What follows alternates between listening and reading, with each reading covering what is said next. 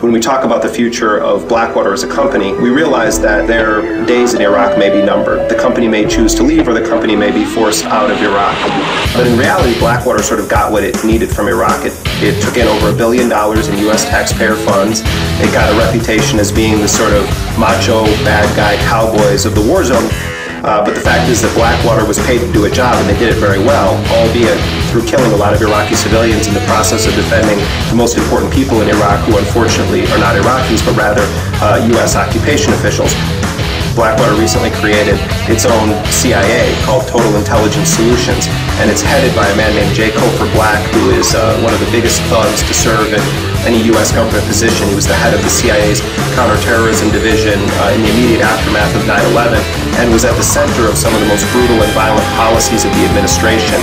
He ran the CIA's extraordinary rendition program, the government-sanctioned kidnap and torture program. He now is running Blackwater's private little CIA.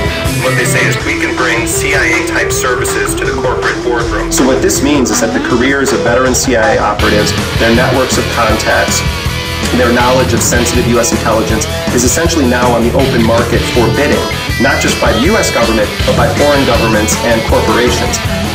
This is an extraordinarily dangerous development, and Blackwater, once again, is on the cutting edge of it. In fact, I think this is one of those issues that's not about left or right, liberal, conservative, Republican, or Democrat. When you look at the U.S. intelligence apparatus, 70% of intelligence spending is outsourced to private companies. That means that for-profit corporations who don't necessarily have the best interests of the United States or its people or the world at heart now are being brought into the fold, where they're simultaneously working for the U.S. government and for other corporations and potentially other governments, meaning that national security interests of the United States could be put on the competition block against the higher-paying clients from Fortune 500 corporations.